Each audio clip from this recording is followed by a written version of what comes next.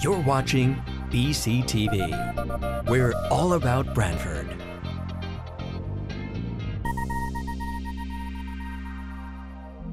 You're watching BCTV, Branford Government Television, a service of Branford Community Television.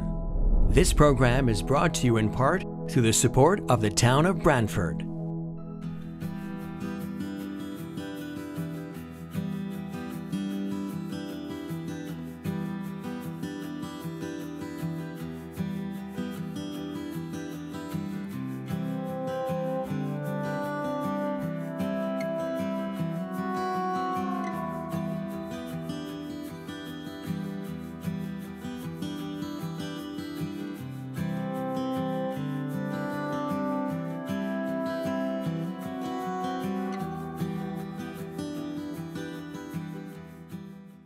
Flanagan here. I'd like to call the meeting of the RTM will be convened on remotely on Wednesday, June 10th, 2020 at 8 p.m. to consider and act upon the following matters.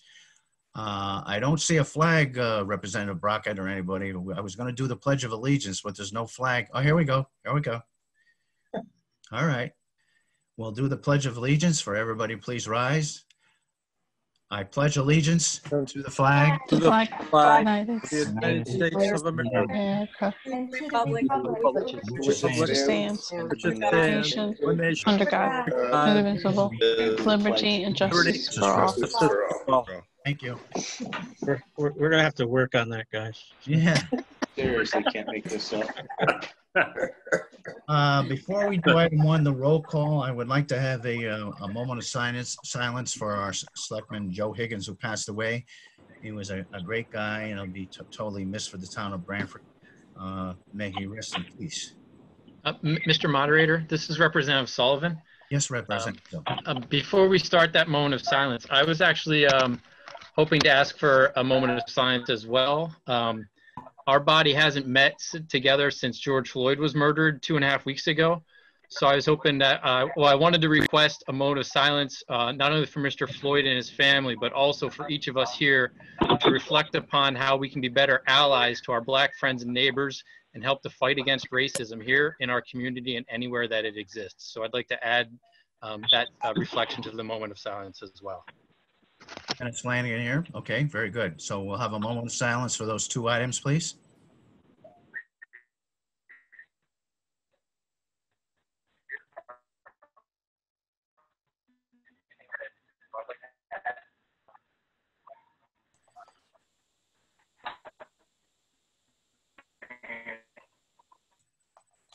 Dennis Flanagan here.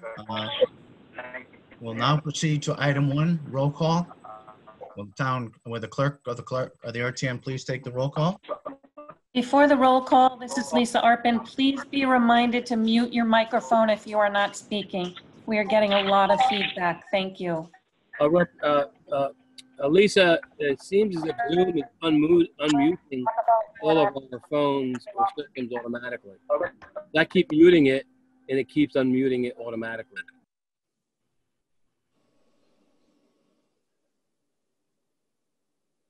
Okay, are we ready for roll call? Nope, yep, RTM, Donna Leach, go ahead, please do the roll call. Okay, Representative Edelman, Representative Edelman is present. Representative Alphone, Representative Alphone, here. Representative Anderson, Representative Anderson is here. Representative Austin, Representative Austin. Representative Black, Representative Black, here. Representative Conklin, Representative Conklin is here. Representative Everson, Representative Everson here. Representative Erlanger, Representative Erlanger is here. Representative Flanagan, Is here, Representative Flanagan is here. Representative Greenberg, Representative Greenberg is here. Representative Haken, Representative Haken is here. Representative Healy, Representative Healy, present. Representative Henschel, Representative Henschel is here. Representative Hines, Representative Hines is here. Representative Ingraham, Representative Ingram's here. Representative Jackson. Jackson is here. Representative Kelly. Representative Kelly is here. Representative Lombardi. Representative Lombardi is here. Representative Preet. Representative Preet is here. Representative Ricchio. Representative Ricchio present. Representative Sember. Representative Sember is here. Representative Sires. Representative Sires here. Representative Sumro. Representative Sumro is here. Representative Stepanek. Representative Stepanek, absent. Okay, Representative Sullivan. This is Representative Sullivan is here. Representative Torelli.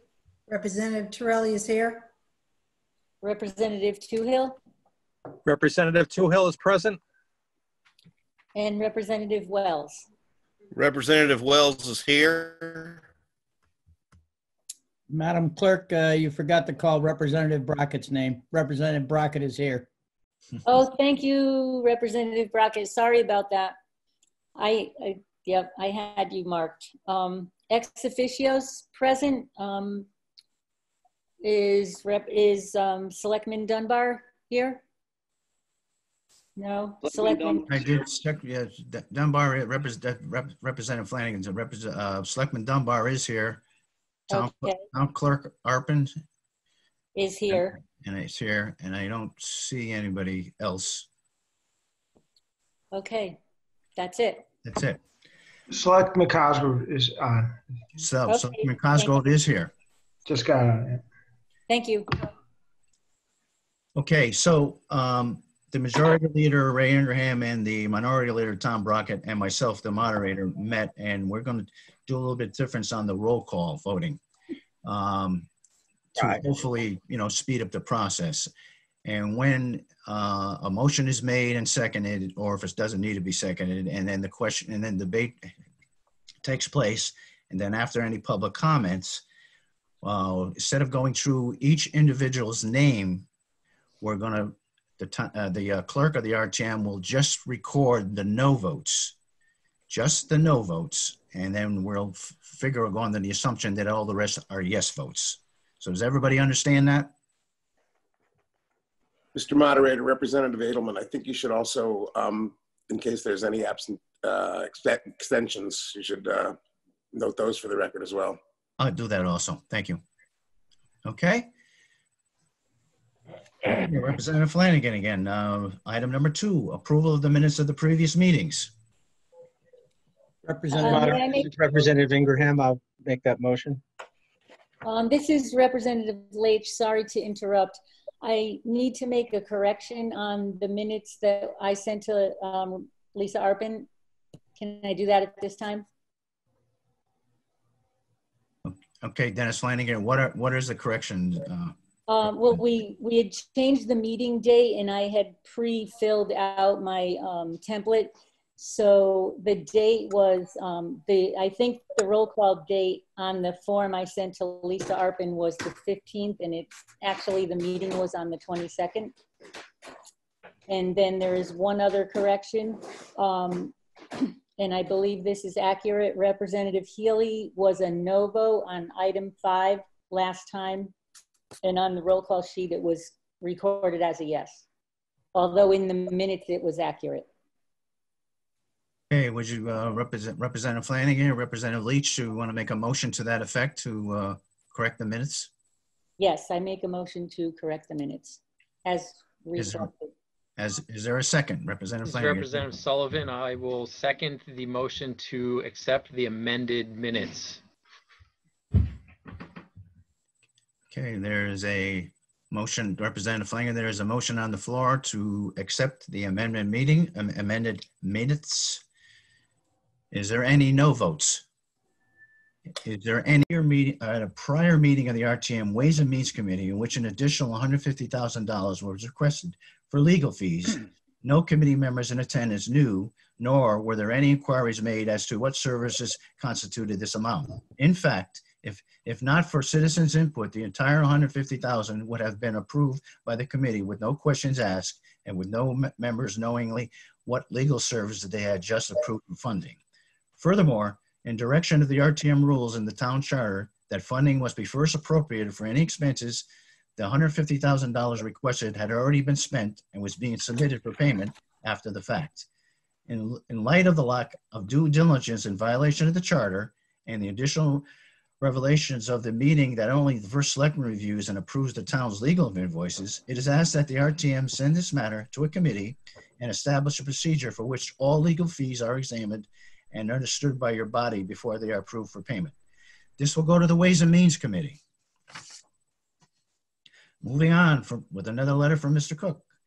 In light of the increasing citizen concern that in excess of $45 million generated by overtaxation, it is being retained by the town in the fund balance and the health insurance accounts, a detailed explanation of the rationale behind this is requested.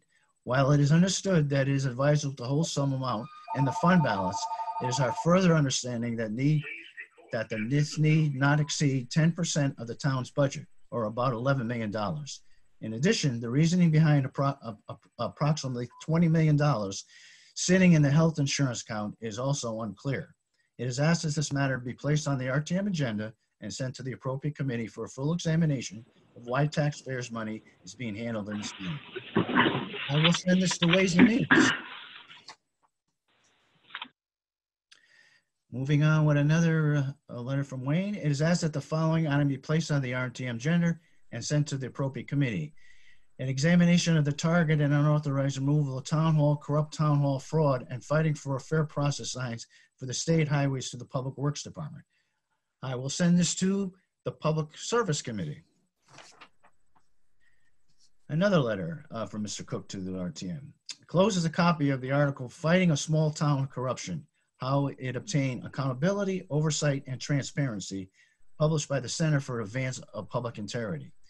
In the light of what an increasing number of citizens consider to be an occurrence of fraud, corruption, and cover-up in Branford Town Hall, it is asked that this article be referred to the RTM Rules and Ordinance Committee for thorough consideration and the sequent establishment of the approved Code of Ethics. I will send this to the Rules and Ordinance Committee. I have no other correspondence.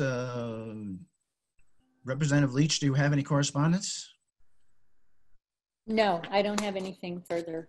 Okay, Town Clerk. Moderator, this is Representative Riccio. Can I ask two questions to you, please? Yes, go ahead, Mr. Representative Riccio. Thank you, Mr. Moderator. Mr. Cook, my first question is, are you satisfied with maybe the exception of the first letter as to the process that the RTM is about to take with your letters?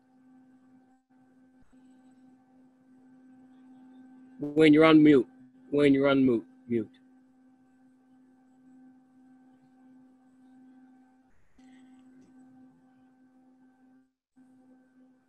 You're still on mute, Wayne, you're still on mute. All right, Representative Riccio, we're moving on. No, I just want to say, to answer Representative Riccio's, actually, I'm so satisfied, I almost feel like I should take back my first comments to the moderator. So I think that's fair. And my second question is, what would you expect us to do with the first letter? Because that's kind of a gray area. Well, right. The first letter, I thought. I'm just curious what you think as a body we should, where we should take that letter. Well, that's probably the simplest, to tell you the truth. I think it's a matter of, the representatives, whoever it is. Maybe it'll be fine in the executive committee. I don't know for sure. It didn't seem that way at first, because I truly believe as a citizen, and I've watched the RTM a lot over the years, and I've attended a lot over the years, that you need some sort of an oversight committee to look at these various special funds.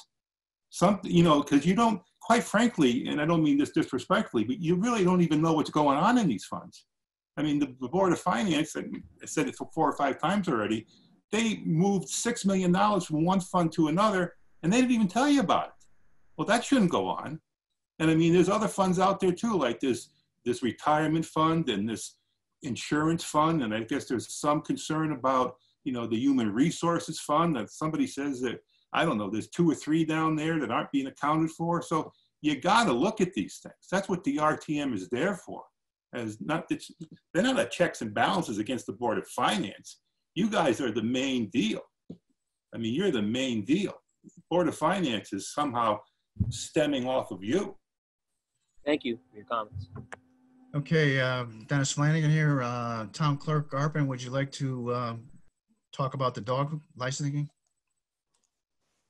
Thank you. This is Lisa Arpin, Town Clerk. Just a quick reminder to the representatives and any of the public that might be listening that June is Dog Licensing Month, and we are now open to the public. You can register your dog in person. You can be urged to use the drop box in the lobby of Town Hall to drop off your application that was likely mailed to you 3 weeks ago, or you can certainly drop it in the mail. Thank you. Okay, Dennis Flanagan here. I have no additional correspondence. The clerk indicated she has none also, doesn't have any also. Moving on then to item number 4, to consider and if appropriate, adopt a uniform procedure for ordinance enforcement pursuant to Town Meeting Rules A 236-4-19D. Representative Black. Thank you, Mr. Moderator. This is Representative Black, Chairman of Rules and Ordinance Committee. We met and considered this matter Monday night, June 8th. All members should have received a copy of the draft ordinance. We approved that with one exception, thanks to Representative Brockett, who noticed inconsistent terminology. And I'll get the clerk the clean copy here. But under section 227-4, the term citation officer is used. It should be enforcement officer. So with that change by a vote of 6-0, the Rules and Ordinances recommended approval of this ordinance to the full body. So I put that in the form of a motion. Okay, there's a motion on the floor to approve this. Is there any discussion from members of the RTM? Mr. Moderator, this is Representative Henschel. Representative Henschel, go ahead.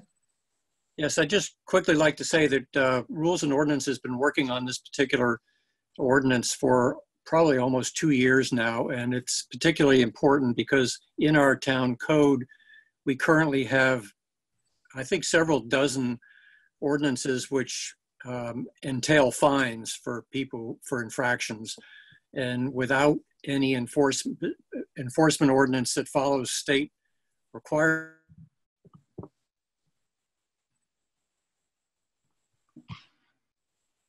He froze.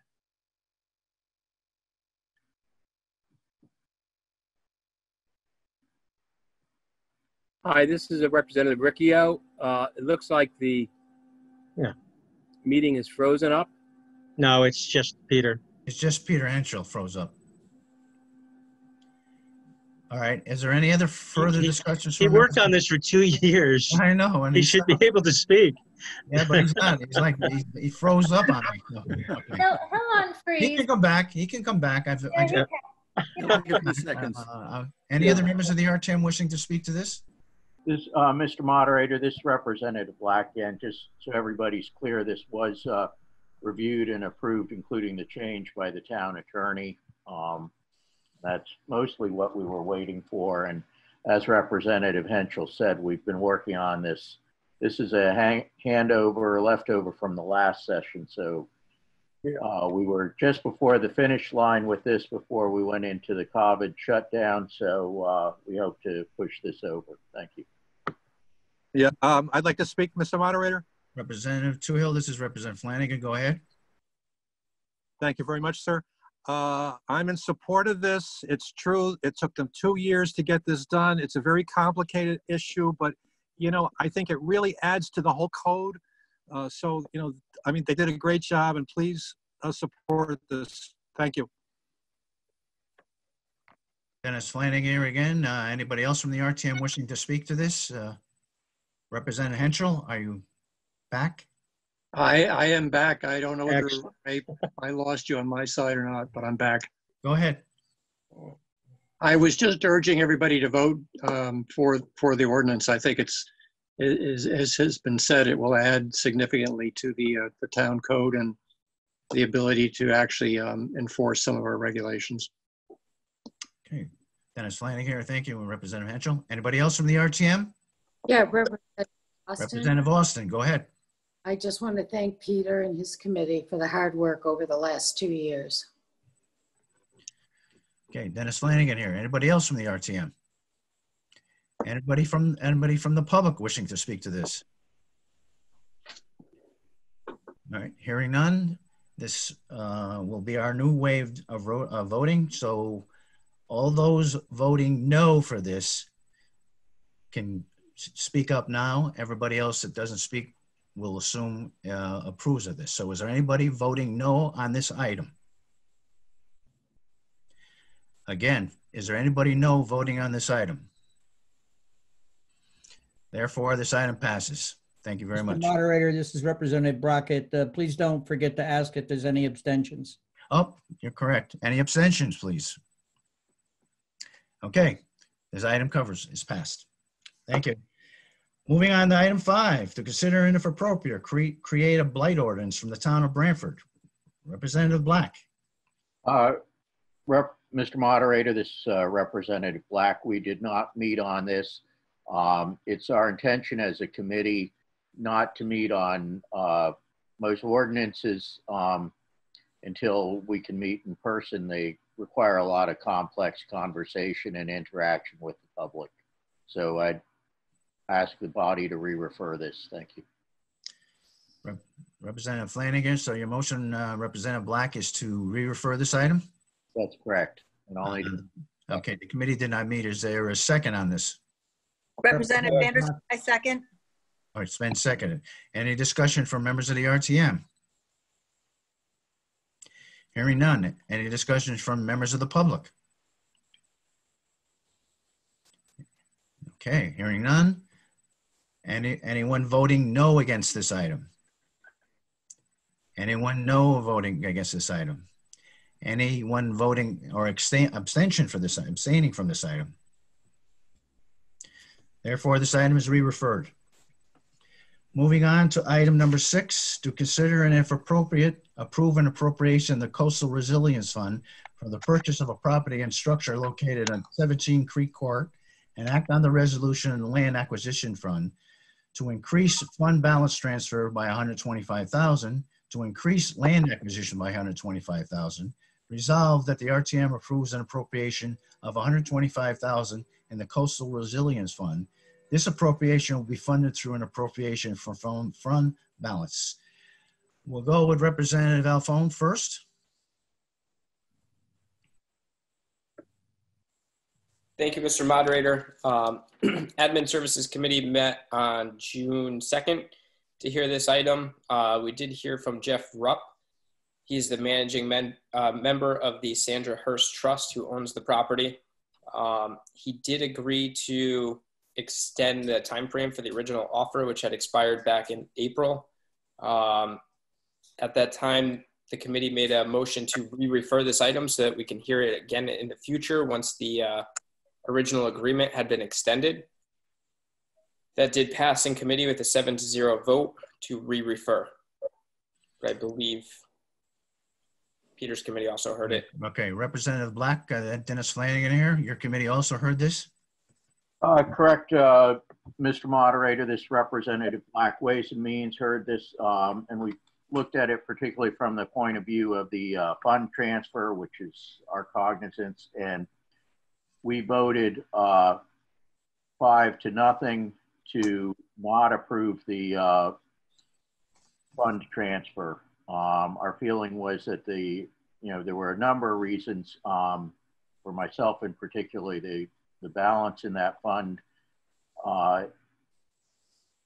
should not be, there'd be a lot of money, like 2/3 of the balance spent on this one purchase, and that we have other needs coming up for infrastructure. I know Representative Henschel had a long list of reasons, so it's a little bit of pick and choose, but my main reason was that to spend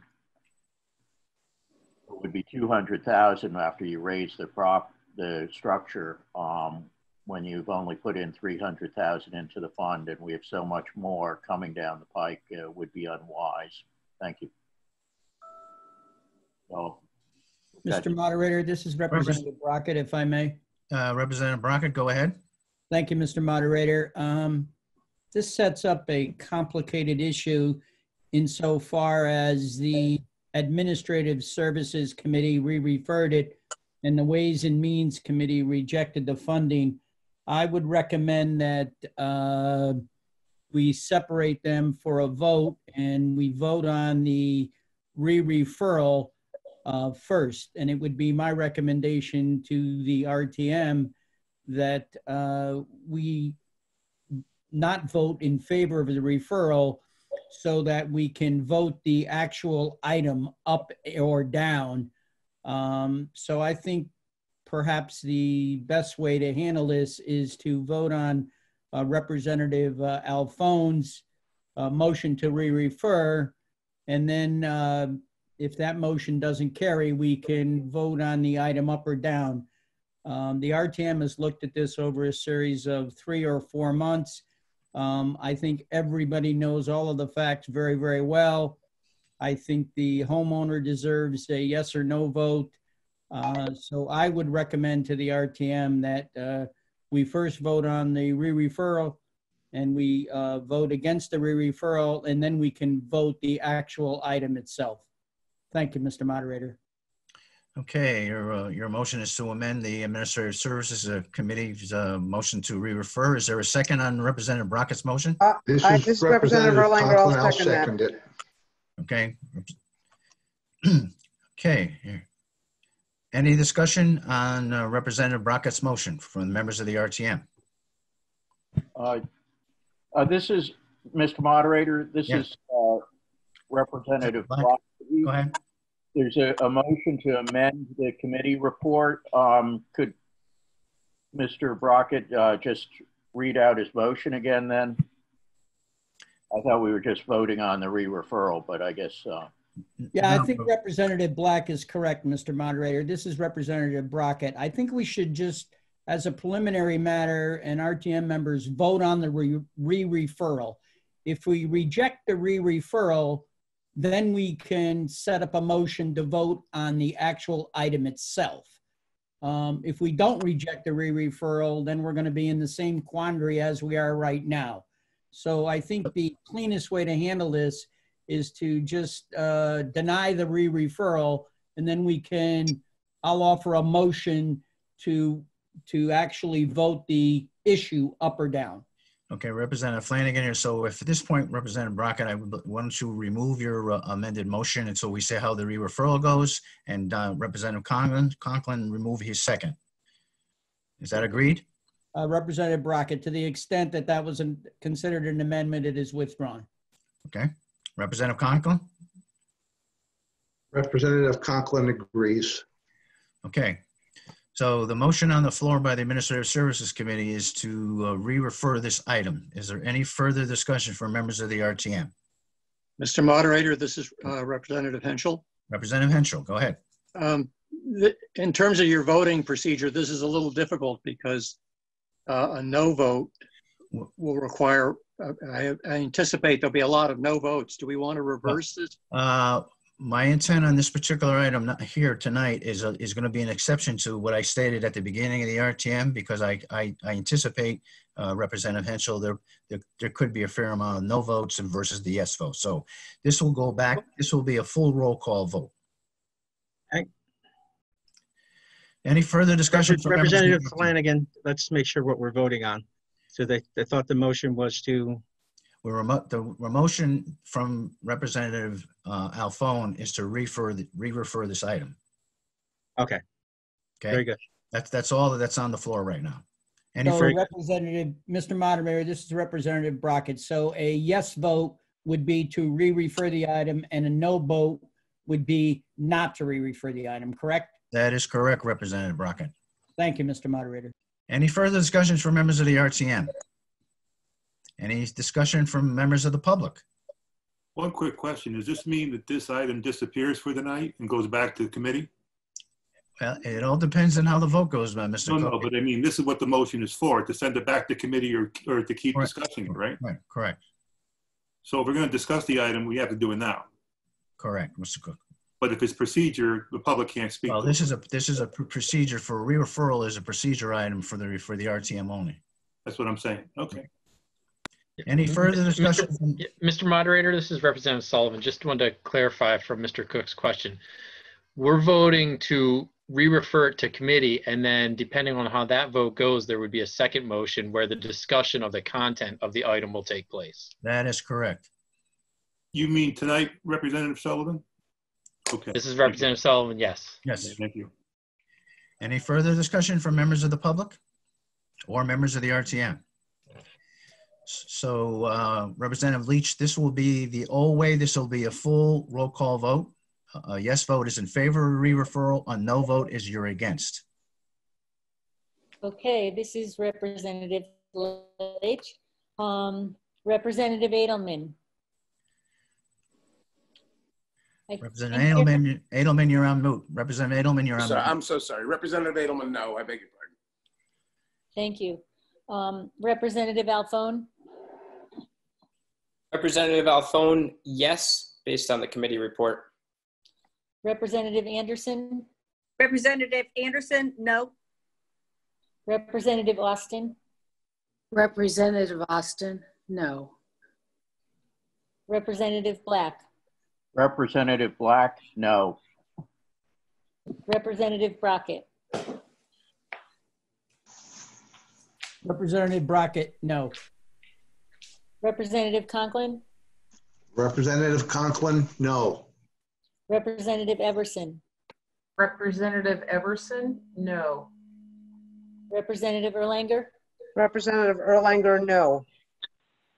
Representative Greenberg. Representative Greenberg, no. Representative Haken. Representative Haken, no. Representative Healy. Representative Healy, no. Representative Henschel. Representative Henschel, no. Representative Hines. Representative Hines, no. Representative Ingraham. Representative Ingraham, no. Representative Jackson. Representative Jackson, no. Representative Kelly. Representative Kelly, no. Representative Leach, no. Representative Lombardi. Representative Lombardi, no. Representative Preet. Representative Preet, no. Representative Riccio. Representative Riccio, no. Representative Sember. Representative Sember, no. Representative Sires. Representative Sires, no. Representative Sumro. Representative Sumro, no. Representative Stepanek. Representative Stepanek, no. Representative Sullivan. This is Representative Sullivan, voting no. Representative Torelli. Representative Torelli, no. Representative Toohill. Representative Toohill, voting no. And Representative Wells. Representative Wells votes no. Okay, so we had 28 noes, 1 yes. Okay, Representative Flanagan here, then the motion to re-refer has been rejected. Representative Brockett? Thank you, Mr. Moderator. This is Representative Brockett. So following up on Representative Black's report from the Ways and Means Committee, I would make a motion to not purchase the property located at 17 Creek Court. Is there a second? I will second it. This is Representative Erlanger. Mr. Moderator, I believe that would be the committee report from Ways and Means and not need to, but we can proceed either way. All right, well, at the Representative Flanagan at this point, I'll go along with Mr. Brockett's motion at this point. Any further discussions for members of the RTM? Mr. Moderator, this is Representative Henschel. Representative Henschel? Yes, I made comments in both the Ways and Means Committee and the Administrative Services Committee, but I would like to take the liberty of repeating those comments tonight because I think probably half of the members of the RTM have not heard them. So just to go on the record, if you'll bear with me, I would like to read my comments that I delivered previously.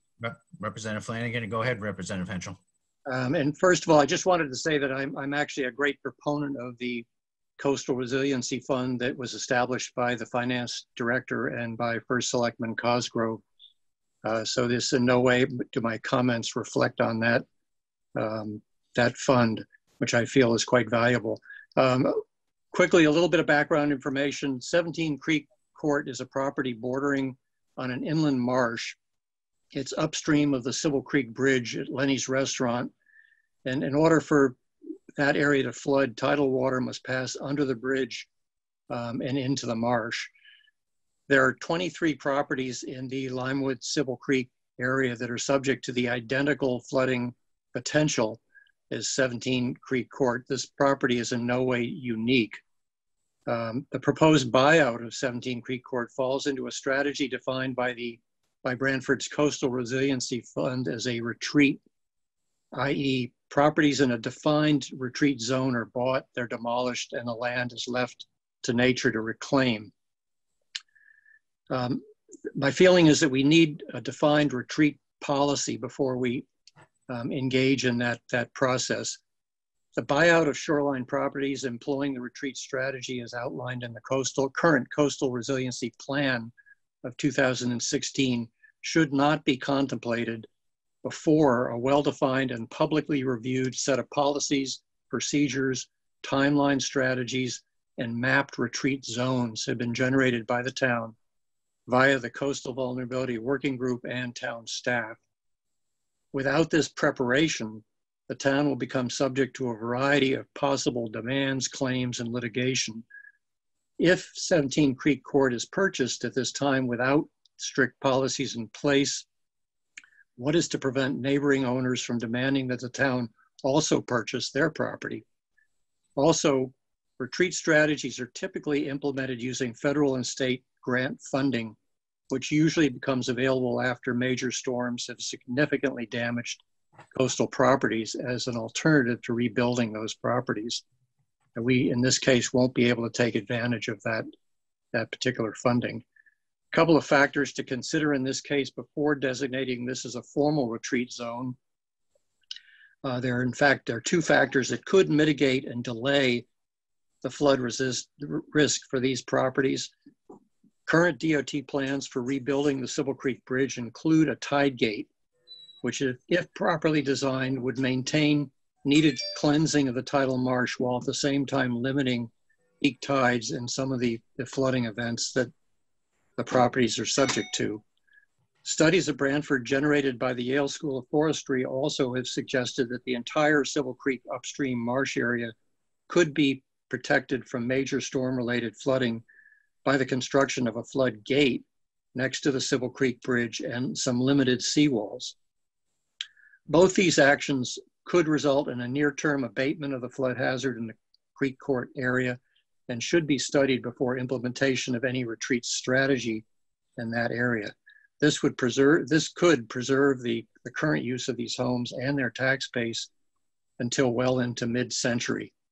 And finally, in terms of the use of the Coastal Resiliency Fund, and most importantly, we should be preserving and building the Resiliency Fund at this time to target the long list of key municipal infrastructure projects listed in the Resiliency Plan and do this first. Property buyouts should be considered only after careful preparation. And thank you, Mr. Moderator. That was the extent of my comments to both committees. Dennis Flanagan here. Any other members of the RTM wishing to speak to this? Yes, Mr. Moderator, I would like to speak. Go ahead. Thank you. I would just like to thank Representative Henschel for a very succinct argument made and outlining for all of us why this purchase is not a good idea in the first place until we know how we're going to utilize the Coastal Resiliency Fund with some kind of guidelines. Thank you. Okay. Representative Flanagan again. Anybody else from the RTM wishing to speak? Yes. Like to speak, Mr. Moderator? Representative Toohill, go ahead. Yeah, thank you, Mr. Moderator. There was an Administrative Services Committee meeting that I went to at the Joe Trapasso Community House. And it was stated at that time that there are 2 federal grants that I think become available annually, that, you know, the windows open for these grants, and that there's a grant, I think, from FEMA, as I remember, would pay up to either 80% of the total cost of the acquisition, and then there's another federal grant too, which also, I think, almost covers the entire amount. So I think we should be on the lookout for these grants, you know. Thank you. Anybody else from the Representative Austin, you wish to speak? Yes, ahead. Representative Austin. I agree with Representative Black's comment about the amount of money that we have in the budget. I don't think it's a good idea. I also agree with Representative Henschel that I'd like to see a more formal plan for how we're going to handle these situations. Okay, thank you. Representative Flanagan. Anybody else from the RTM wishing to speak? Mr. Moderator, Representative Riccio. Thank you, Mr. Moderator. I want to thank Representative Henschel for taking the time to make a comment this evening. I'm not 100% up to date on this particular item. What Representative Toohill just talked about, some grants may or may not be available. Can Representative Toohill or maybe Selectman Cosgrove care to discuss that a little bit more? Because I would like to know, you know, is there a good chance that we can get these grants, which would help make the decision here for us? That question is through you, Mr. Moderator, either through the First Selectman or Mr. Toohill, who just brought up that. Anybody, Selectman Cosgrove or RTM members wishing to speak to this?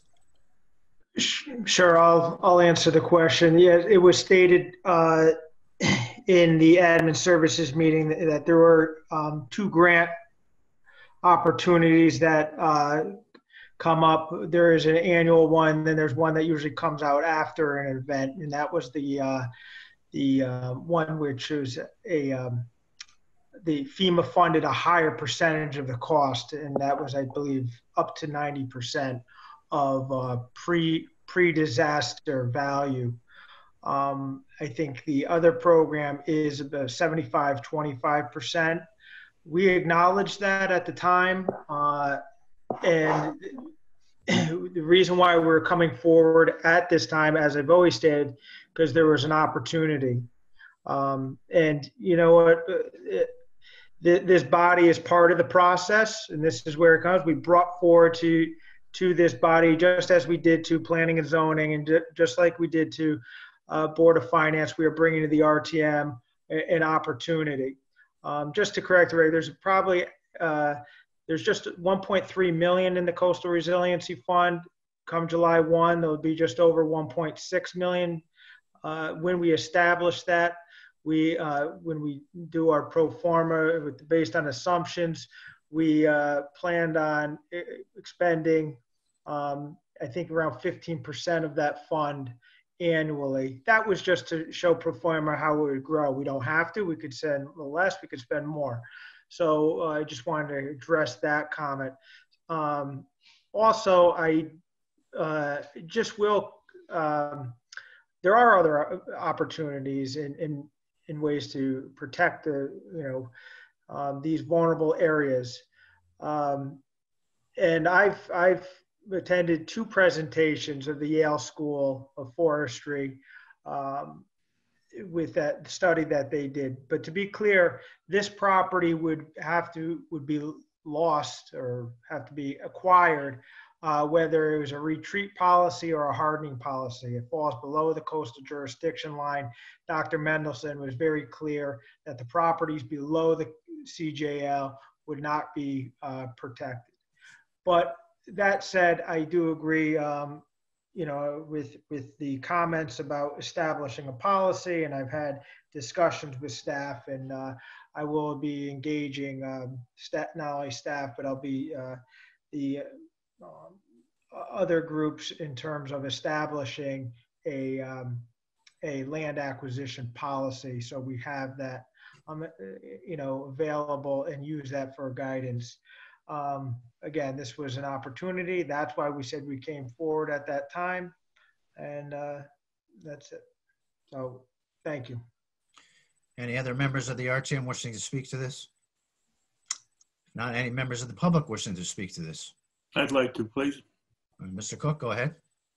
You know, I said this at both committee meetings, and I think it bears repeating in front of the whole RTM, and I find myself in a position where if I don't say these things, I'm not sure who would, but, I feel strongly about them. I'm not saying them to waste your time, but it struck me as very odd that you would even be considering something like this on the backdrop of what this town, this state, individuals have done to Jay Medlin. Now, I don't want to be told that this isn't relevant, because this is entirely relevant to what you're talking about. You have a coastal resiliency fund here, which we now is 1.3 million, going to be 1.6 pretty soon. Well, I would submit that once you use some of that to fix the berm that causes the flooding down on Leeds Island Road, that is a severe public safety hazard, why don't you give some of it to Jay Medlin for the farmland that you destroyed? And, quite frankly, I see this as continuing hypocrisy and duplicity and whatever else word you want to use. I mean, you got people out there saying, oh, we have to start flooding. Well, why don't you start at the prime flooding zone in this entire community? And that's down on Leeds Island Road. So, I get enormously frustrated when you get people like we hear, won't name names, and they do things like take out a berm. And I'll tell you names on that. It was Bill Horn and it was John Lust. They oversaw that catwalk project for the Branford Land Trust. They went and took that berm out, and then the whole thing started flooding. But what did the Land Trust do? It said, oh no, that's sea level rise. My foot at sea level rise. It wasn't any flooding before the berm came out. So, I mean, where's the consistency here? Representative Henschel talks about consistency and a plan and a strategy. Well, where is it if you don't even address the prime area that is affected now by flooding? And it's wider than that. The first selectman, he was well aware of this, and he went down there and turned his back on Jay Medlin. State of Connecticut turned their back on Jay Medlin all over flooding. Branford Land Trust, they just ran for the hills and started crying about sea level rise. Well, not that kind of sea level rise down there. This is the type of thing that this community is lacking. It's lacking accountability. It's lacking, quite frankly, honesty. So when you bring up something like, well, let's take this house down in Pawson Park, I almost laugh. Like, what, are you kidding me? You kidding us? I don't even know where to go with this thing, because it's so ridiculous. Why don't why doesn't, Representative Henschel's committee turn their gaze over to Leeds Island Road? Why don't you do that? It's a good place to start, better than the house down in Pawson Park that only got flooded during the hurricane, because you have ongoing flooding down on Leeds Island Road. Now, I'll let it go there because this is an item that is in a petition. It will be vetted, I hope, thoroughly. But this is the kind of thing that the RTM, and I want to say one more thing while I'm on a roll here. The RTM represents, as you know, the people. The RTM is the main body of anything in this town. Everything else springs off the RTM. First Selectmen, the Board of Selectmen, the Board of Finance, everything centers around the RTM. So I was very gratified, I want to say this, that the moderator sent the letters to committee, because this is where citizens take things. This is where they take things, because, back in the 50s, you became our representative. Up until then, we had a direct town meeting. So the RTM is everything in this town. And it's just, it troubles me that, and again, I know you put time in, that you miss things like this, because this is critical. This is really critical to how we run this community. And I could go on and on with other issues, but I'll let it go there. All right, anybody else from the public wishing to speak to this? Any other members? Yeah, I just want to make a comment because it is kind of connected. It is with this, and I think this body should be aware. The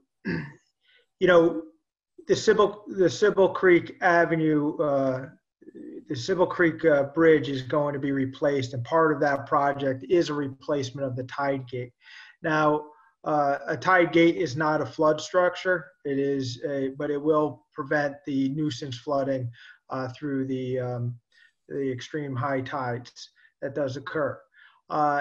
DEP is essentially shedding any responsibility or attempting to shed any responsibility over the long-term care, maintenance of that tide gate. We've had several meetings with them over this.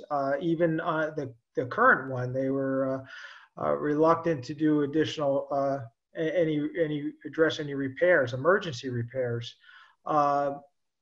They did come out and they've done some temporarily, but their plan is to shed any responsibility. DOT's position is they just need to rebuild the bridge.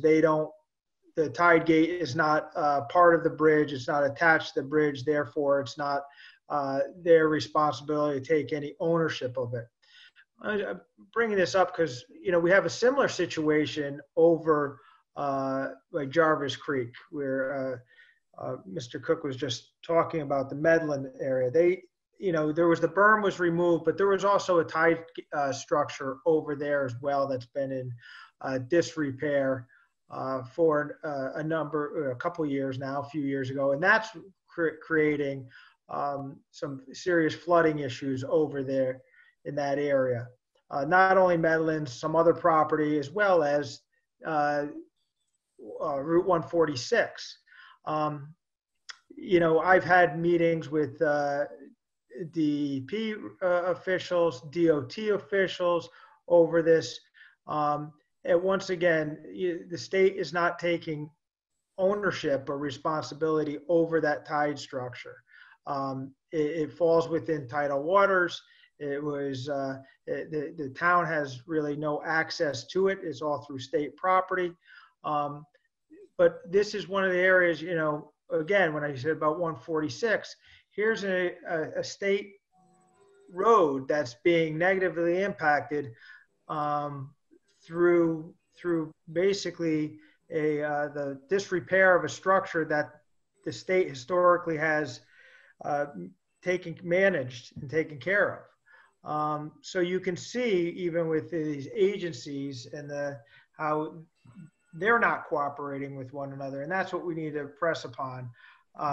We do, through our COG, the town of Branford and Guilford did request funding to do a corridor study in that area. And, when we were requesting that money, which we were successful in getting, and hope to have a plan to bring up to DOT. I mean, I sat in the commissioner's office and I mentioned this area over here and the deputy commissioner of planning regarding this Jarvis Creek. And you have one state agency that is essentially shedded all responsibility over a structure that for decades they maintained, and it's negatively impacting not only property owners, but also a state road system. So thank you. Okay, anybody else in the RTM? Mr. Cook? Just in response briefly, the first selectman's correct that the floodgate does have some impact, but that didn't cause the flooding down there, because the floodgate was broken before the berm was taken out. And when the berm came out, that caused all the flooding. As far as the state goes, once again, the first selectman is absolutely right. The state has absconded their responsibility entirely. Shame on them, the DEP, even the Department of Transportation. But they oversee the state.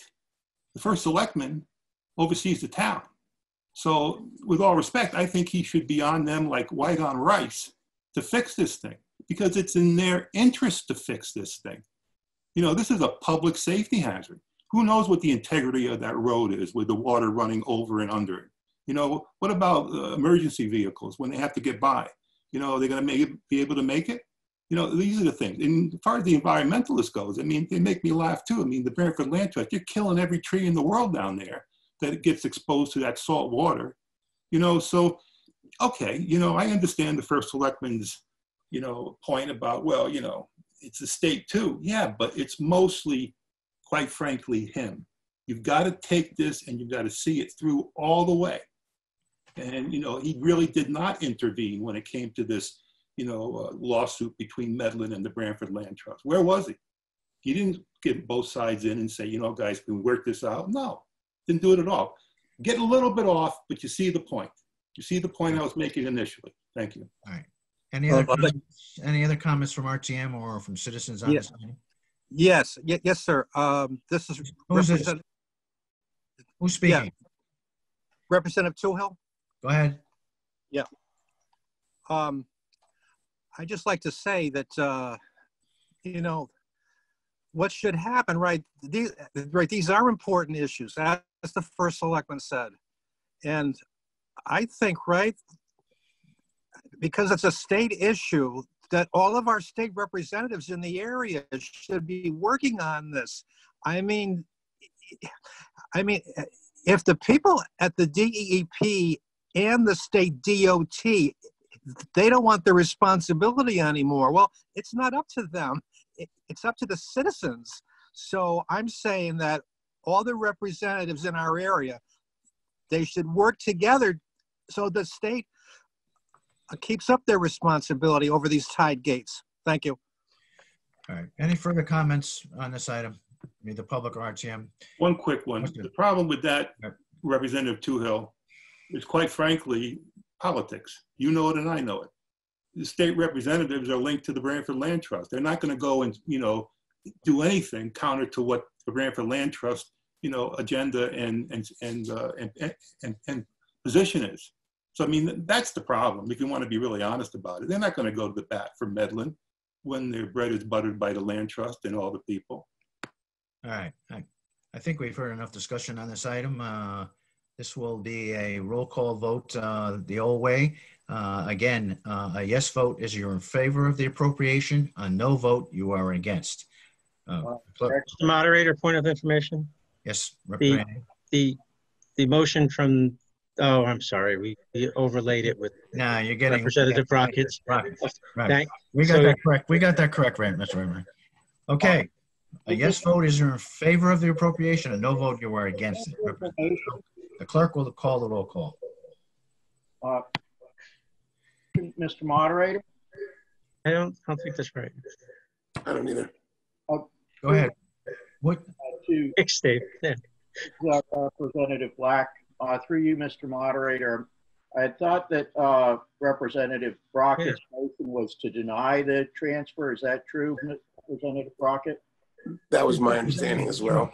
Yes. Representative Brockett, that is correct. The motion was to deny the transfer of money and to deny the purchase of property. So therefore, a yes vote, as I see it, a yes vote would mean that the town would not purchase the property. A no vote would mean that they would purchase the property. Representative Flanagan, that is correct. Now the clerk can call the roll call. Okay, Representative Edelman. Representative Edelman, yes. Representative Alphone. Representative Alphone, yes. Representative Anderson. Representative Anderson, yes. Representative Austin.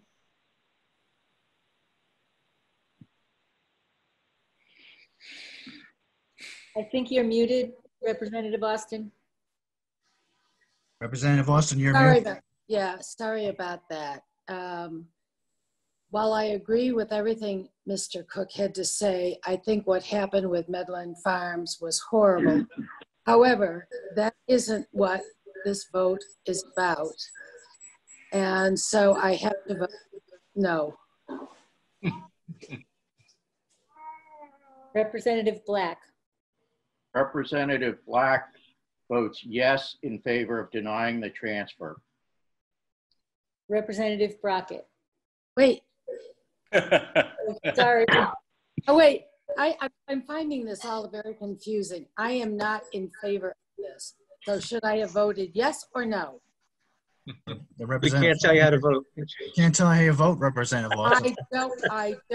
I'm not in favor of it. So is that a no vote or a yes vote? That'd be a yes. That would be a yes, Representative Austin. Okay, then that's what I vote. Sorry, I find this confusing.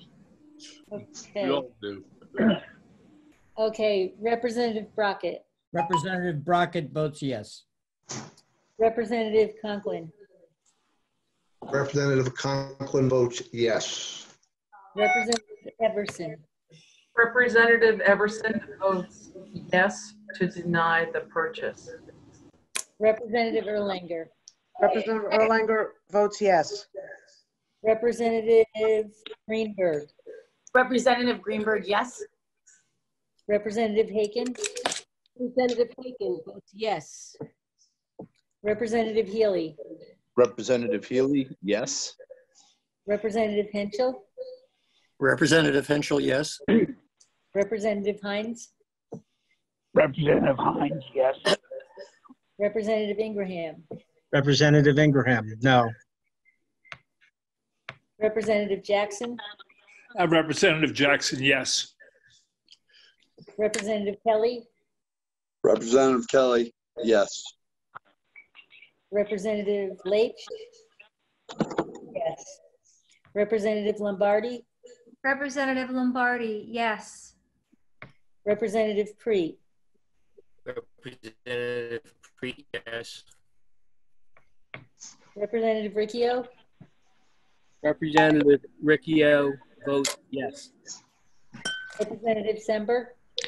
Representative Sember votes yes. Representative Sires. Representative Sires, yes. Representative Sumro. Representative Sumro, yes. Representative Stepanek. Representative Stepanek, yes.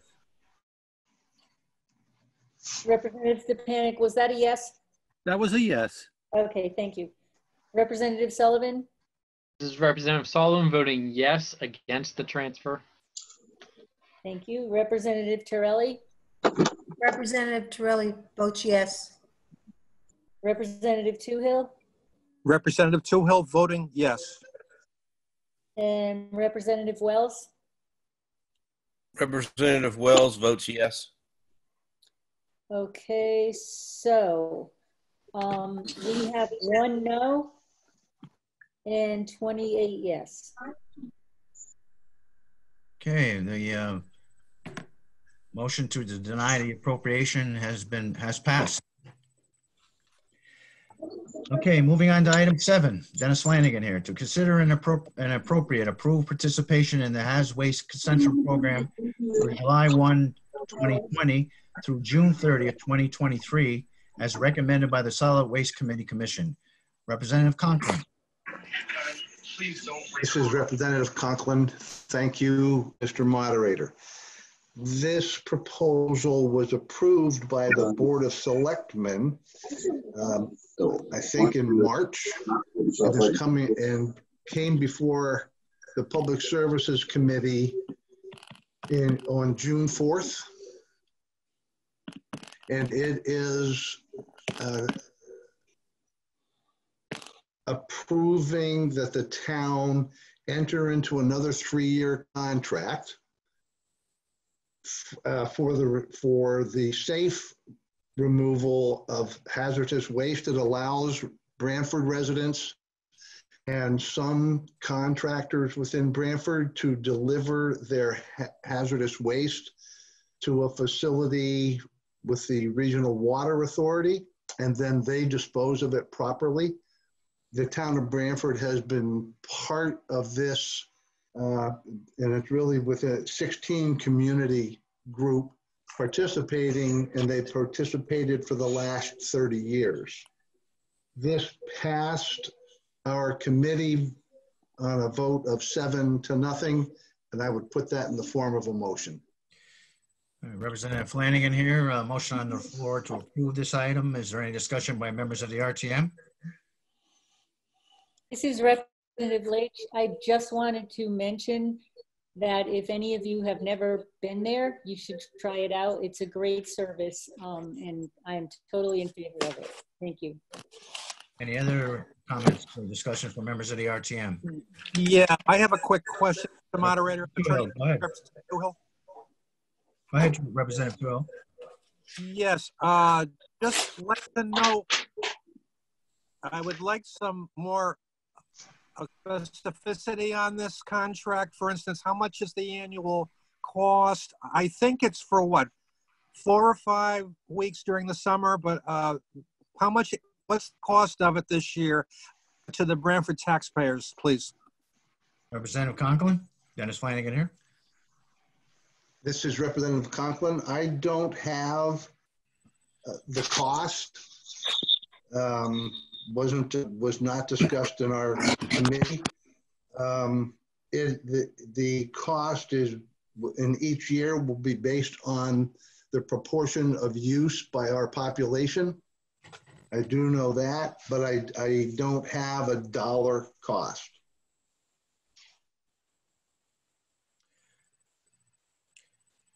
Any other members of the RTM wishing to speak to this? This is Dennis Flanagan. Yes, this is Representative Leach again. Just to answer Representative Tuhill's question about how long it's open, I believe they open mid-May and they go until the end of October. So they're open about 6 months. Mr. Moderator, this is Representative Riccio. I'm looking at the documentation that's provided to the town. That information is correct. It's open from mid-May to the end of October, Saturdays from 9 a.m. to noon. And I personally have used this service, and it's a wonderful service. And this is an opportunity for us to remind the Branford citizens that they really should take advantage of using this facility. And I will be voting to support this. Okay, any other members of the RTM wishing to speak to this item? Yeah, this is Representative Austin. Representative Austin, go ahead. Yeah, I don't believe we should fix what isn't broken. I agree with Representative Riccio. This is a good service. It's working well, and there's no reason to not vote to support it. Okay, any other members of the RTM wishing to speak? Not anybody from the public wishing to speak. Should Representative Flanagan, it should be pointed out, this is an agreement that we approve since all the years I've been on the RTM. It's a no-brainer. Okay, hearing none, no further comments from the public or RTM. A no vote will be against this, and we'll see. We'll go with the no votes, and then we'll determine how many yes votes are remaining. All those against this item and wishing to vote no, speak up now.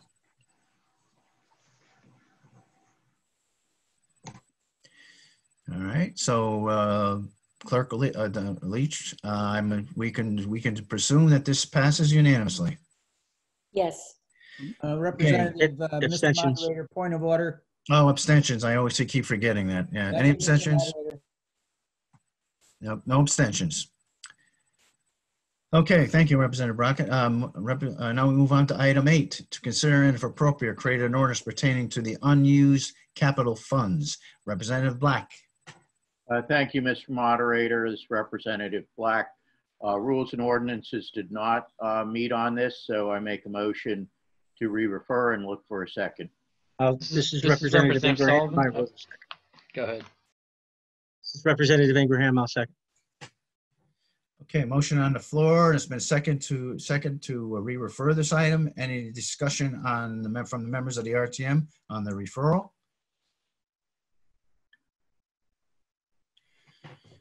Hearing none, a no vote would be against it, and anybody else wishing to, and a yes vote would be in favor, but we're not taking yes. So for at this point, all those are in favor of, not in favor, I should say, of this, of re-referring this item, signify by saying your name. Okay. So clerk, we can assume now this is Abstentions. abstention. Yeah, I know, I forget. Abstentions. Okay, this item is re-referred. Start with the abstentions next time. Yeah, I know. I'll go with A first, right? Item number 9, Thanks, Ray. to consider and if appropriate, approve participating in the Neighborhood Tax Assistance Tax Credit Program. To consider, tax credit program, Neighborhood Tax Assistance Program. Okay, Representative Alphone. Thank you, Mr. Moderator. This is an annual program that the town participates in. The program offers a 60% state tax credit for individuals or businesses that make contributions to qualifying entities, generally 501c3s, and typically 100% tax credit for energy efficiency projects. This year, the state had extended the deadline due to the COVID crisis. So applicants had till July to apply for the program. At the time of our June 2nd Admin Services meeting, the finance director had advised us that there were additional applications yet to be submitted. So at that time, Admin Services voted to re-refer this item. Now that those additional applications have come in, I'd like to make a motion to waive Rule 4.4.1 so that we could vote on this tonight. Representative Brockett seconds your motion. Okay, motion on the floor. It's been seconded to waive Rule 441. Any discussion from members of the RTM?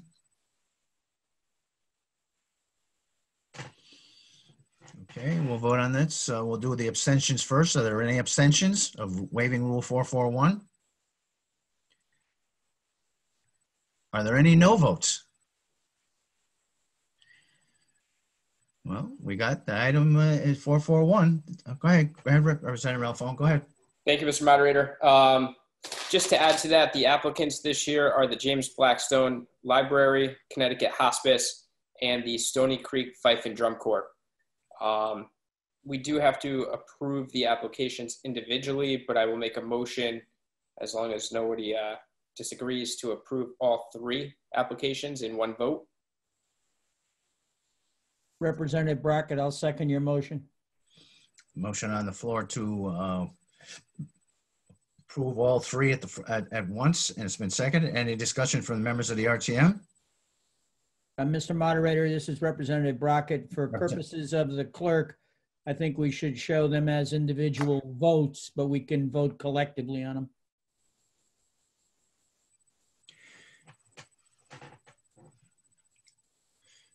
So Representative Brockett, you want to vote on them individually? Is that what you're saying? Mr. Moderator, this is Representative Brockett. No, we can vote collectively as Representative Alphone suggested, but for purposes of the minutes, we should just reflect that we voted on them individually as required. Okay. Representative Flanagan here. Okay. Any further discussion from members of the RTM?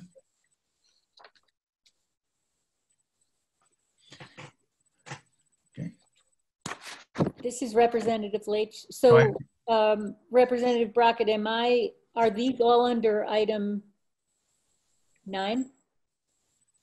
Yes, I'll work that out with you. On the 9. Okay, got it. This is Representative Alphone. I would suggest maybe 9A, 9B, and 9C, just for. Thank you. Thanks, Anthony. Good call. Good call, Anthony. Jamie Cosgrove. Yep. Dennis, you should, I mean, if you're going to list them separately, I don't see how you do one vote and then have minutes reflect that there are 3. You got an expedited way of taking the vote. Just say the 3 names, do it, and then you're covered. To go on record saying you're going to take one vote, but you'll list them in the minutes as 3 separate, I don't think is, I mean, I'm not the parliamentarian, or the clerk, but I would. All right, Representative Black? Yeah, I am the parliamentarian, this Representative Black. I agree with the selectmen. If we need individual votes, we should just take them. We've got an expedited system. Otherwise, he's already listed the 3 projects. I think we all know what we're talking about. And if somebody objects to one, they can object to the one. So we shouldn't have minutes at variance with what we actually do. That's my key point. We could have already voted. All right, Representative Flanagan here, Representative Alphone. So I would like to make a motion to approve all 3 items under one item agenda item. I thought we just discussed not to do that. no, we thought you said we're going to not do that. Yeah, I think we got to do A, B, and C, Anthony. This is Representative Brockett. I apologize. I'll make a motion to approve the individual applications. So I guess the first one would be to approve the James Blackstone Memorial Library application. I'll second that motion. Ray and Graham. Okay. Any discussion from members of the RTM? Any discussion from members of the public? Okay, we're ready to vote on the James Blackstone as first. Any abstentions? Any no votes? Any no votes? Okay, we'll go on the assumption that James Blackstone is approved. Representative Alphone, the next one would be what? I would like a motion to approve the application from Connecticut Hospice. I'll second that, Representative Brockett. Second on the floor. Any discussion from members of the RTM? Okay. Any abstentions? Any no votes? Any no votes? Okay, Connecticut Hospice passes. The next one, Anthony, Representative Alphone. Thank you, Mr. Moderator. Representative Alphone again. I would make a motion to approve the application from the Stony Creek Fife and Drum Corps. I'll second that. This is Representative Henschel. Motion on the floor to approve the Stony Creek Fife and Drum Corps. Any discussion from members of the RTM? Okay, ready to vote. Any abstentions? Any no votes? Any no votes? Okay, Stony Creek Fife and Drum Corps has been approved, and the item itself has been approved. Moving on to item 10. To consider an appropriate approve a resolution authorizing the first selectman to enter in a restated intercommunity agreement regarding the Resource Recovery Facility Operating Committee, BRRFOC, that requires the approval of the legislative body. Representative Alphone. This is Representative Alphone. Thank you, Mr. Moderator. Branford is one of a group of municipalities that entered into an agreement in 1985 to build a waste energy plant. Since then, the asset has transferred to the company that manages the plant. In 1985, the town entered into a 20-year agreement with Covanta, the managing company, in which it agreed to continue to bring our solid waste to the plant in Bristol. This is a reinstatement of our 20-year intercommunity commitment.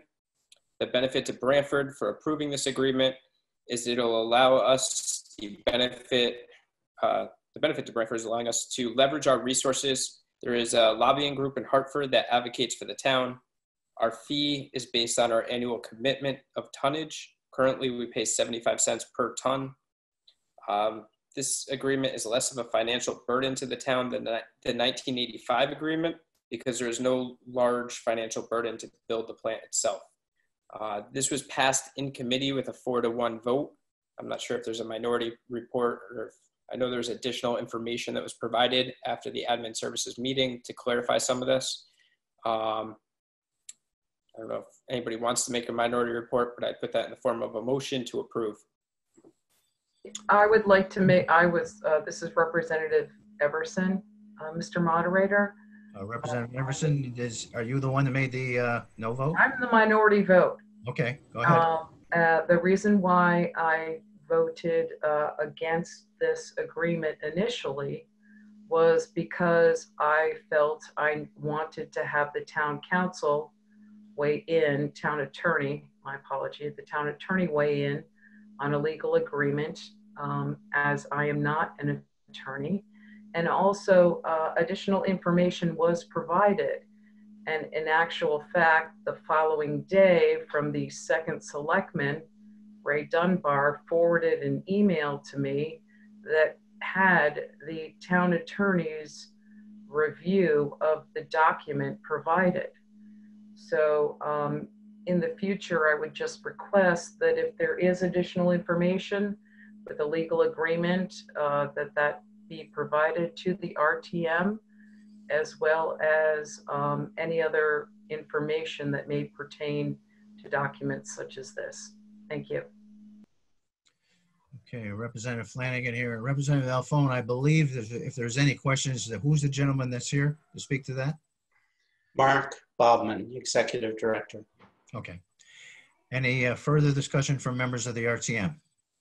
Yeah, Mr. Moderator, this is Representative Brockett. Go ahead, Mr. Brockett.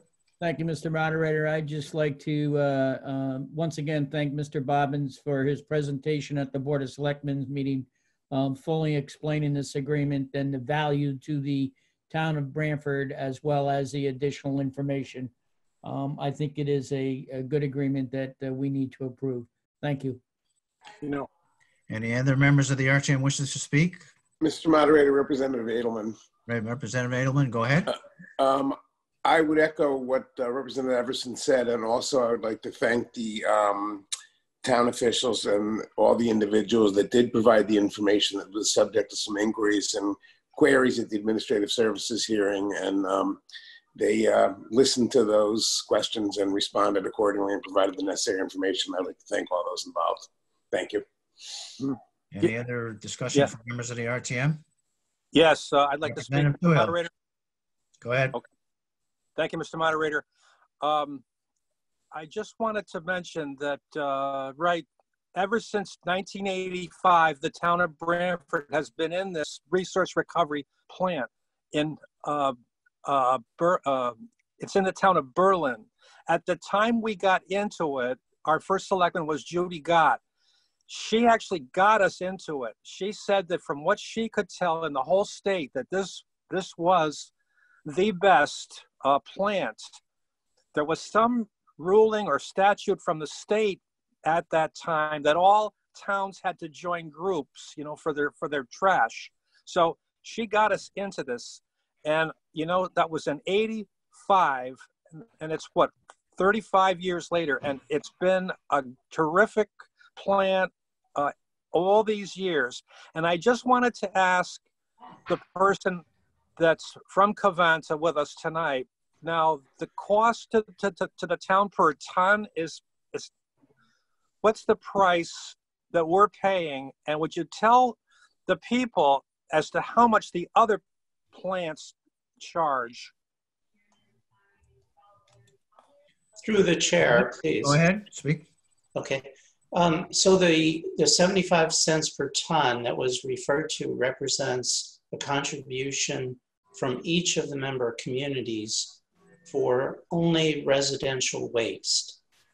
And it's well below what the organization assessed in previous years. So going back in time, and the representative mentioned Judy Gott, and I was present when Judy Gott represented the town of Branford. And the date, I believe, that Branford joined was 1993 and not 1985. But at that time, the administrative costs exceeded $4 a ton. And the organization paid the operator directly. Under the current agreement, that is no longer the case. The towns will pay directly to Covanta for the processing of solid waste. And Branford trash might be delivered to either the Preston facility or to the Bristol facility. And in terms of how Branford stacks up against other communities, Branford contributes approximately 12,000 tons a year. The other communities in total aggregate to about 120,000 tons. So order of magnitude, the town of Branford represents about 10%, a little bit higher on the commercial end in terms of percentages, but hopefully that answers the question. Thank you, sir. Any other members of the RTM wishing to speak to this? Any members of the public wishing to speak to this? I'd like to say a couple quick things, please. I was at the Mr. Cook, go ahead. I was at the committee meeting, and what impressed me about the committee meeting and the dialogue between representatives and selectmen and whomever, is that this is another example of the process being somewhat neglected, maybe more than somewhat. And correct me if I'm wrong, but it seemed that, you know, this agreement was not seen by, to Representative Everson's point, the town attorney, by, I don't believe the RTM got it in a timely fashion. And I know it wasn't seen by the waste, what's it called? Solid Waste Commission. Solid Waste Commission. And, you know, quite frankly, the last one, if they're not aware of this, and I think I raised this point, what are they even doing there? You know, I mean, this is a key solid waste, you know, agreement that they should be on top of, and they weren't even told about this from what I understand. Maybe I'm not exactly correct in that, but again, it gets back to the process. And I hate to jump on it every time that a process is compromised or neglected, but this is another one of those examples. And that's what, you know, Representative Everson and Representative Edelman were saying, that, you know, we didn't follow it correctly. Well, we should. It's not that hard. Any other comments from the public on this? Okay, any further comments from the RTM? Okay, we're ready to vote on this. This is Representative Flanagan.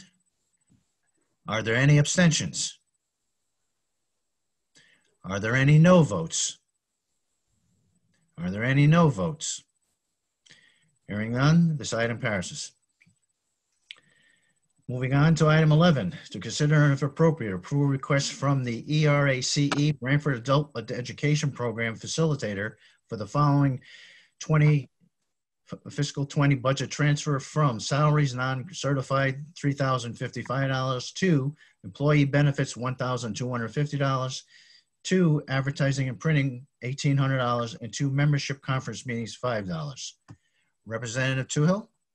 Yes, thank you, Mr. Moderator. The RTM Education Committee met and heard this item on June the 1st.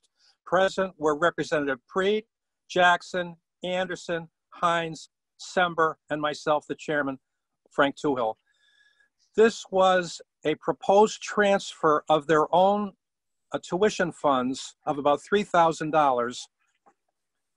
And it was to, the transfer was $1,250 to pensions, their own pensions, and they said they had to pay an advertising fee of $1,800 to Facebook. So it was heard and passed. The vote was 6-0. And I put that in the form of a motion, Mr. Moderator. Thank you. Okay, Representative Flanagan here, a motion on the floor to approve this transfer. Is there any discussion by members of the RTM? Is there any discussion from members of the public? Hearing none, we'll vote on this item. Is there any abstentions? Is there any no votes? Is there any no votes? All right, hearing none and all those in favor, this item passes. Item 12, to consider and if appropriate, approve a request from the Information Technology Director for the following fiscal 19-20 fund balance transfer from on-body and car camera video storage for police department, $53,000, to on-body cameras for police department, $53,000. Representative Conklin, Information Technology, Representative Alphone, I guess, right? Correct. Yeah, right. Yes, thank you, Mr. Moderator. Back in 2016, the state mandated body cameras for all police officers. At that time, Branford was ahead of the curve and had already started purchasing and using body cams. That same year, the RTM had allocated $60,000 into a capital account to purchase additional cameras and meet state mandates. Our IT director, however, at that time was able to find a solution to meet the state mandate for only $7,000, which left $53,000 remaining in the capital account. This transfer will use up the remaining funds in that capital account to purchase 55 new cameras, as ours have become outdated. And it will also help to purchase a cloud storage solution for those cameras. This will provide an additional layer of protection for our data backup. It was approved in committee with a 7-0 vote. I put that forward to the full RTM. Motion on the floor. This is Dennis Flanagan to approve this transfer. Is there any discussion from members of the RTM? Is there any discussion from members of the public? Hearing none, we'll vote on this item. Are there any abstentions? Are there any no votes? Are there any no votes? Hearing none, this item carries.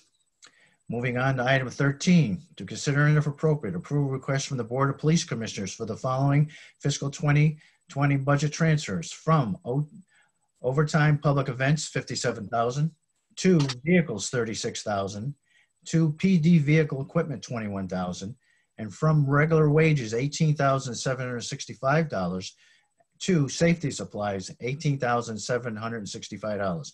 Representative Conklin. This is Representative Conklin. Thank you, Mr. Moderator. This was heard in committee on June 4th and was approved unanimously. It is taking money that would have been left over by the end of this fiscal year, especially the overtime public events with all the public events that were canceled, and using it to buy one cruiser and the equipment for that police vehicle. It will also move money from regular wages into safety supplies, which for the most part will be what I know as a taser, because ours are getting aged out. And rather than having this money flow back into the undesignated fund balance at the end of the year, we believed it was appropriate to spend it on items so that we do not have to tax for them in the 2021 budget or some future budget. And again, it passed in committee 6-0, and I put that in the form of a motion. Representative Flanagan here. There's a motion to approve this transfer. Is there any discussion from members of the RTM? Is there any discussion from members of the public? Yeah, I'd just like to say something, Mr. Moderator. Go ahead. Yeah, I think this is a great idea, you know, I mean, because the taxpayers, right, there's a lot of them still out of work due to the pandemic. And so, you know, this is working out great for the town. And it also works out great for the police because they get their, you know, they get their normal 4 new cars this year. Thank you. Any further discussion from members of the RTM or from the public? Hearing none, we'll vote on this item. Are there any abstentions? Are there any no votes? Yes. Representative Jackson is a no. Representative is a no. Is there any other no votes? Is there any other no votes? Hearing none, this item passes. Moving on to item 14, to consider and if appropriate, approve request from the Human Services Director for the following budget transfer for fiscal 2021. Transfer from contingency $10,556 to transfer out Human Services Fund $10,556, and corresponding fund Human Service Fund transfer from 2021, increase transfer in from general fund of $10,556, and increase wages and salaries by $10,556. Representative Alphone and I believe Representative Black both heard this. Yes, thank you, Mr. Moderator. The Human Services Director has been looking into the salaries of the clinicians and staff with the help of a consultant. They did a study and found employee salaries are under the standard for similar positions in the area. There have been 2 turnovers in the last year, and the director had a hard time filling the vacancies at the current wages. This $10,556 spread across 7 positions will help to attract and retain top talent at the counseling center. Admin Services heard this at our June 2nd meeting and approved it unanimously with a 7-0 vote. I'd put that forward to the full RTM. Okay, Representative Black. Thank you, Mr. Moderator. This is Representative Black. Ways and Means also heard this transfer from contingency Again, it's not just that the wages were under, it's that they were so far below that we weren't, for some vacancies, we weren't getting any applications at all. Obviously, when you have no applicants for a job at a particular pay rate, your pay offer is too low. So we voted 5-0 in favor of this transfer. Okay. Motion on the floor. This is Representative Flanagan. There's a motion on the floor from both Ways and Means and Administrative Services to approve this transfer. Is there any discussion for members of the RTM? Yeah, Representative Sullivan. Go ahead, Representative Sullivan. Thank you, Mr. Moderator. I spoke to this effect at the Administrative Services meeting, and if I recall correctly, Mr. Semino mentioned that even with these increases, that these salaries are still in the low range of comparable positions. So I know we can't do more than that. Tonight, I'm in support of these increases, but I would encourage to increase the salaries even more so that it's not that we're at the low range of these salaries. Here in Branford, I want to make sure that we are getting the best candidates and applicants for these kinds of positions in human services and counseling. And so I would encourage trying to put more money into these salary line items to get even better candidates and retain the employees that we have now. So again, I'm in favor of what's in front of us tonight, but I would encourage further additional funds being put in the near future. Okay. Any other members of the RTM wishing to speak to this? Any members of the public wishing to speak to this? Mr. Flanagan, this is Representative Lombardi, and I just wanted to agree with Chris Sullivan on that, Representative Sullivan. Okay. Any other comments from either the RTM or the public? Hearing none. Are there any abstentions? Are there any no votes? Are there any no votes? Therefore, the item passes. Moving on to item 15, to consider and if appropriate, approve a request from the town planner for the following fiscal 20 budget transfer for the planning and zoning department from regular wages and salaries, $13,000 to consulting services, $13,000. Representative Alphone? Or Representative Black, I apologize. Yeah. I say Representative Black, I believe. Yep. Yeah. Mr. Moderator, this is Representative Black. Rules and Ordinances heard this item in committee on Monday, June 8th, and voted 6-0 in favor of this transfer. This is within the budget for planning and zoning. There have been 2 vacancies there, so the consultant has been backfilling, doing the work of some of those vacancies, and also vacancies have now been filled, but the new employees need to get up to speed, and the consultant has been working on training them. That's a new zoning enforcement officer and a new assistant planner. Again, we voted 6-0 to approve, so I put that in the form of a motion.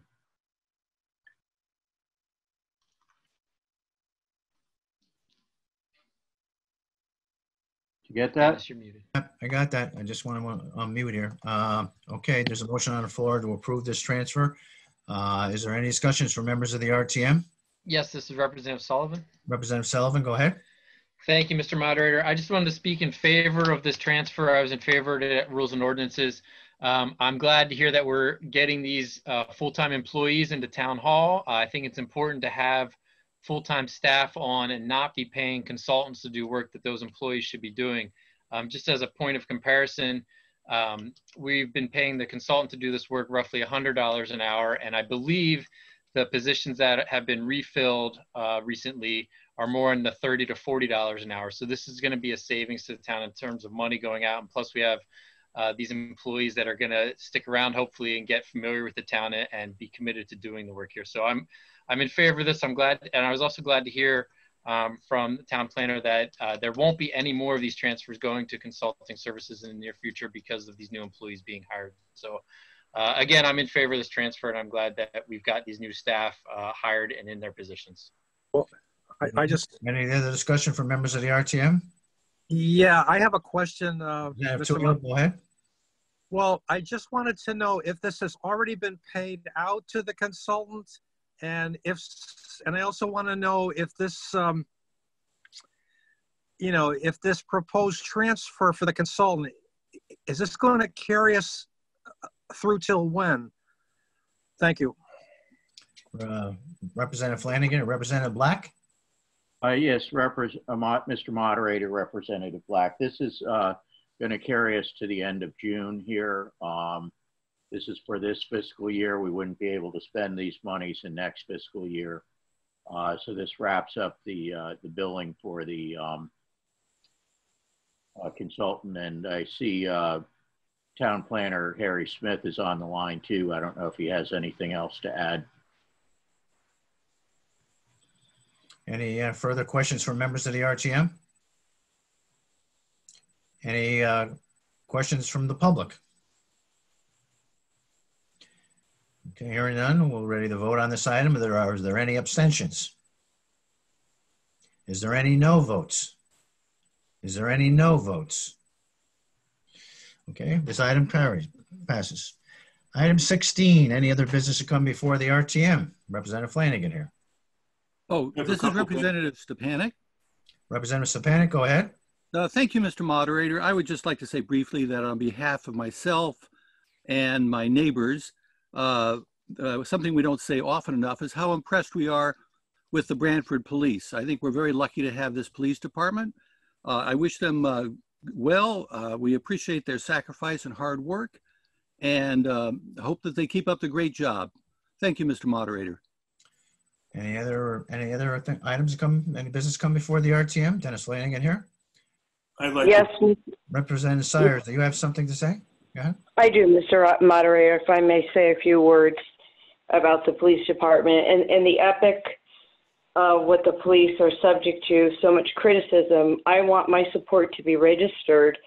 As many of you know, my background is in physical therapy, and I train service dogs to assist the military and those who serve in uniform who are disabled. This puts me in regular contact with the police, and I support them as I see them as kindred spirits, equal in helping professions, trying the best they can to make people's lives better. But I do appreciate that not everybody shares this experience. Those in tough neighborhoods see police under stress, dealing with communities which fear them and don't trust them.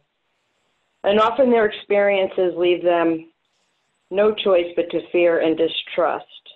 And it's hard to ignore these racial divides. The most recent example of the George Floyd is a sickening example.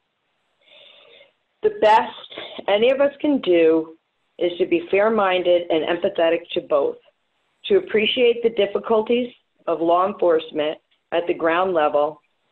Incident of divorce, family problems is proof enough. And at the same time, being empathetic to the distrust that many minorities feel toward the police. But tonight, I make it clear that I am not the sort that piles it on. I've known too many West Haven and Branford police who are good people. I've got family in law enforcement, not to paint a broad negative brush. And likewise to friends, patients, and employees and minorities in pain. So I'll live ambiguously, and I say God bless to all, and amen. Okay, any other business to come, Dennis Flanagan, any other business to come before the RTM? Yes, I'd like to speak too, Mr. Moderator. Okay. Representative Toohill, go ahead. Thank you, Mr. Moderator.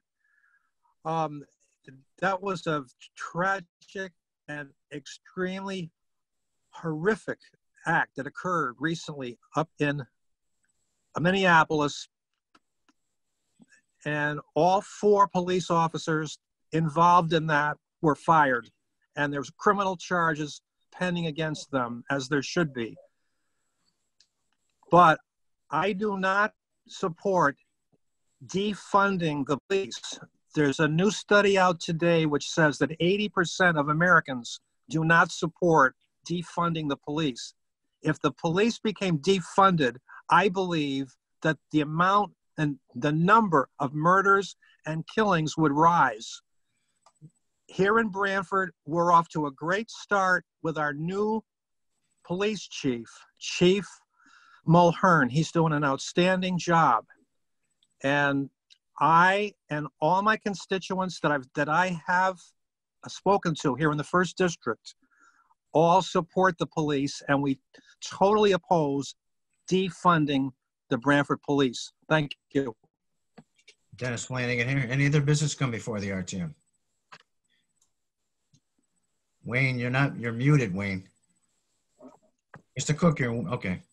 All right, a couple quick things, please. You know, I wasn't going to say this, but I'm going to say it now, you know, based upon the last few comments. As you probably all know, we had a, you know, it was last December, we went through probably the most devastating experience that we're ever going to go through, you know, God willing. And I just want you to know that our police department and our fire department, when they came that day, they were nothing short of magnificent. I mean, they really, really, I will never, ever, ever forget the way that they handled that traumatic and just devastating thing. And you know, I called the chief, I called both chiefs after, you know, some period of time had passed, and I told them that, you know, they would just, should be so proud of the way that their, you know, department handled it. And, you know, I'll just leave it at that. But I did want to share it at some point, because, you know, sometimes people get criticized more than they should. But, you know, I will tell you firsthand how fortunate and how lucky we are to have people like that in this town. Okay. Thank you, Mr. Cook. Dennis Flanagan, any other business to come before the RTM? If not, Representative Torelli, it's your key. I'd like to make a motion to adjourn. Is there a second? I second the motion. All those in favor? Aye. Aye.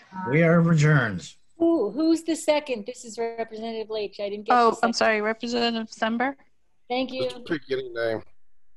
This is Town Clerk Arpin. For the record, it's 9:53. Good night, all. Thank you. Good night. Good night. Thank you. Good night. Hey, Frank, you on? Good night. Good night and thank you.